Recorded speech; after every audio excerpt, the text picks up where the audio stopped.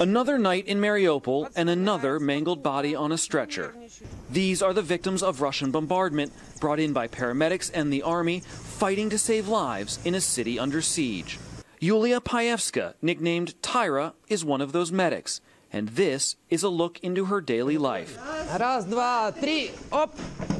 Captured by a camera she strapped to her head, Tyra and her team of paramedics, nicknamed Tyra's Angels, based in Mariupol, tending to the city's wounded. Paievska, a star athlete and military veteran who competed in the Invictus Games, was hailed as a national hero back in Ukraine. But on March the 16th, she was captured by Russian soldiers and disappeared along with her driver Serhiy. Miraculously, just days before, she managed to hand hundreds of gigabytes of footage to the last Associated Press journalist leaving the city. She gave instructions via a walkie-talkie. On the flash drive that has been given to you, there's information about all the injured people from the beginning to this moment. The journalist smuggled the footage through 15 Russian checkpoints by hiding it in a tampon.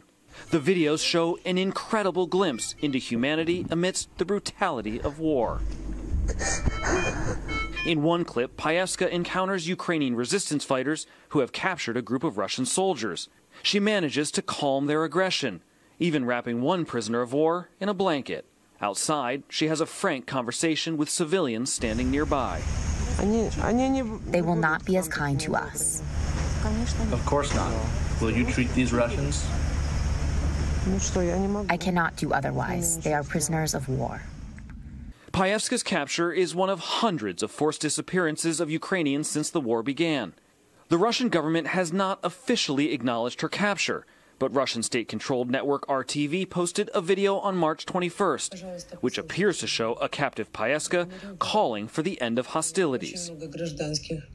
Russian media has attempted to portray Paievska as a member of the far-right Azov battalion, but her fellow paramedics say that's not true.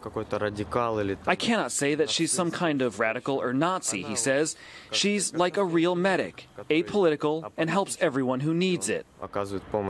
Despite 2 months with no contact from Tyra, her friends and family remain hopeful she will return.